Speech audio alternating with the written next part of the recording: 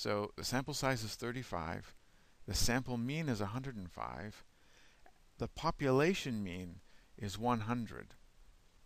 You might recall that I said that in IQ testing, usually the test developers create their normative database such that the mean is 100. And now the population standard deviation is 15, which is what typically normative sample database IQ test users specify the standard deviation to be.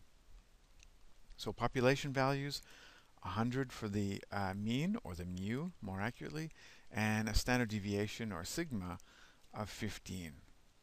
Sample size of 35, and a sample that I've calculated on my own data, 105. And the hypothesis is whether this 105 is larger than 100, or statistically significantly different from the 100. Alright, so once you've got this syntax pasted into SPSS syntax editor, and you've specified your four values: sample size, sample mean, population standard deviation, you just have to click on Run All. And SPSS will produce some text which includes the Z statistic, which in this case is equal to 1.97203. So the values are outputted to 5 decimal places. Typically you'd only report that to 2. And here's the p-value. Is the Z value larger than the null hypothesis Z statistic? And the p-value is telling me that with an alpha of 0.05, which we're trying to get less than, it's statistically significant because the p-value is p equal 0.04861, and this is lower than 0.05. Therefore, I've rejected the null hypothesis that the sample mean is equal to the population mean.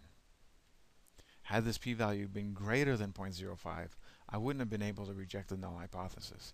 So what this is telling me is that my sample is taken from a different population than the normative sample population. It's actually statistically significantly different. 105 is statistically significantly different from 100.